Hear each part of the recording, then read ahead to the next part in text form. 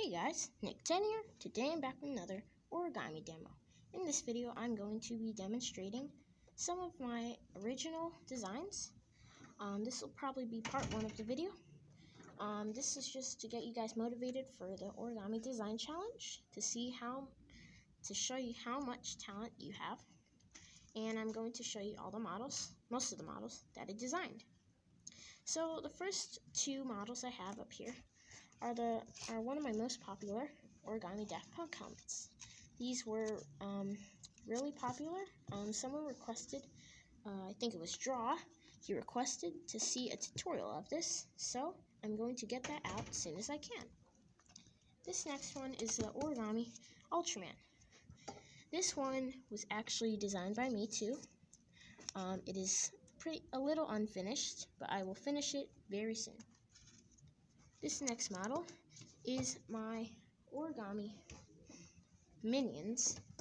It was actually I didn't have origami pop-ups to Maze and Muse, so I tried to make an origami barbershop quartet, but I used yellow paper, and turns out I modified it into looking like this. It's not a box-pleated model, just to let you know, so this is pretty cool. This next model is a modification of Jeremy Schaefer's squishy blob. This is a carnivorous flower.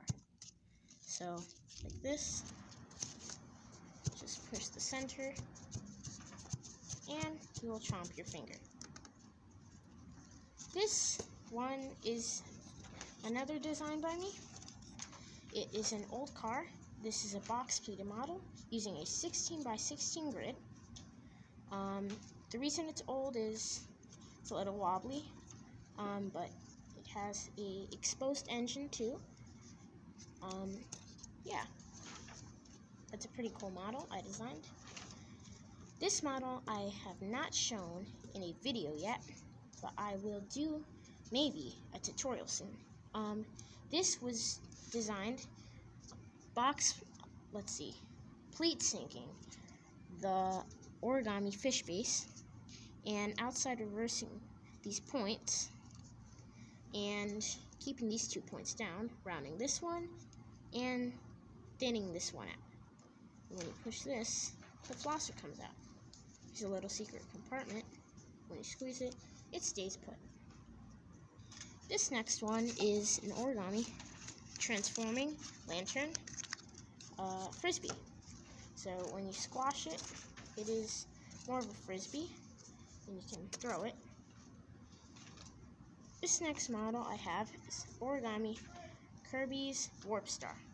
I showed this model a while ago, and I also did a tutorial on it. I will leave a link down in the description so you guys can fold it.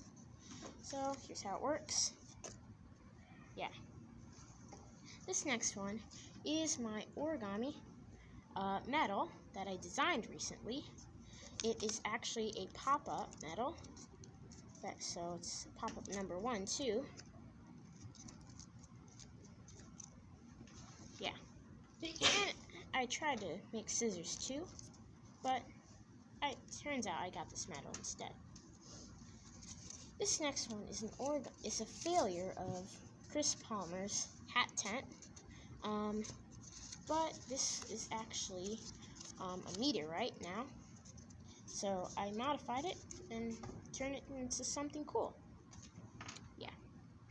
This next model is also a model I designed a while ago, which is Kirby's Star Rod. And yeah, you guys can go scroll down in my videos and watch the tutorial.